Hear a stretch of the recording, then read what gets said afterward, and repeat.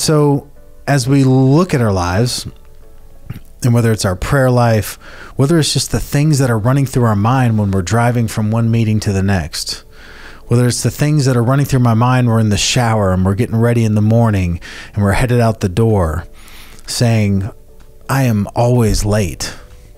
Well, of course you're going to be late because you just said, I am always late. You just made a declaration that you are always late.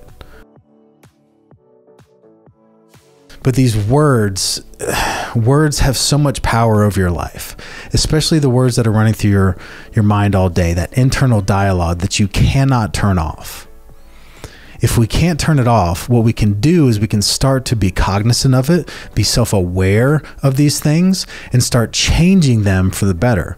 Start changing them so that it in turn will change us, who we are, which will in turn change what we do in our outcomes, in our production. Like, I am a different person now in 2017 than I was in 2014. But here's what I can tell you. That person that lives in 2014 still exists. They still exist inside of me. And they still try to fight their way through every single freaking day. And it is the internal dialogue, that battle going on in your brain, that you have to use to shut that down and to keep pushing forward,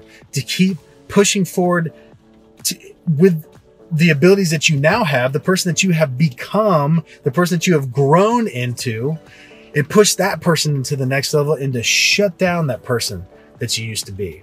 If you're trying to lose weight, like I need to lose 30 pounds because I'm fat, because I'm overweight, because I'm out of shape. Well, you can start working out, start eating better, lose 30 pounds. But what's going to happen as soon as you stop doing that? It's going to gain it right back. Because until you change your mind, until you change who you say you are, you're still going to think I'm the out of shape guy. I'm the fat guy. And you'll become that over and over and over again. If we started turning those statements into these affirmations that can breathe life into us by saying, I am going to be on time today.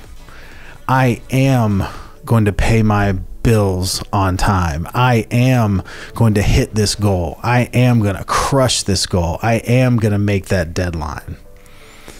We will start to see a switch, not only in the product of what we're doing, but in our mindset as we're doing and going about the process of ultimately accomplishing those things.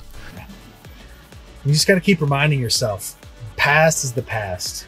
You are who you are in this very moment. And for me right now, that's a great thing. It's a great thing.